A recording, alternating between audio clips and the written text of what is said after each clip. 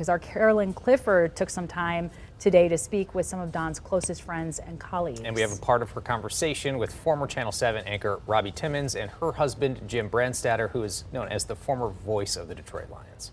I'll ask you first, Robbie, because my memories of us with Don are at that last championship parade with the Red Wings, and we have a photo of that. So what are your memories of Don? Well, I really enjoyed working with Don Shane, and I'm like you. I loved doing the Red Wing Stanley Cup parade with them broadcasting that. He was so knowledgeable about sports, but he also had such a great sense of humor, and he was just a joy to be around.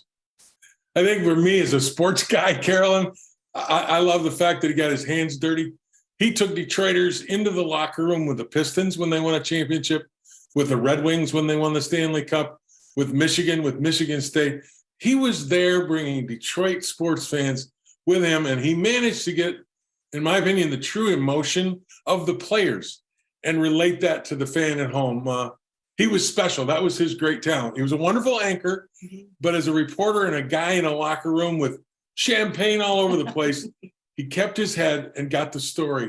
He and I worked together, started at Channel 4, and kind of feel like I've lost a dear friend, but a guy that was a contemporary too. We've lost a great one in Don Shane.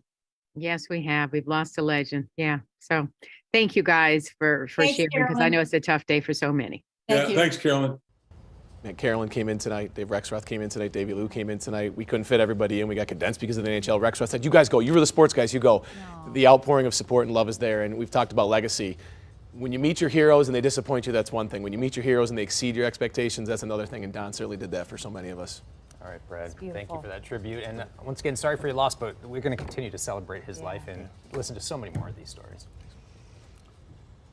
And we're going to be continuing to remember his legacy, Don Shane's legacy, forever, but especially during this incredibly tough time. And for a closer look, we encourage you to head to WXYZ.com.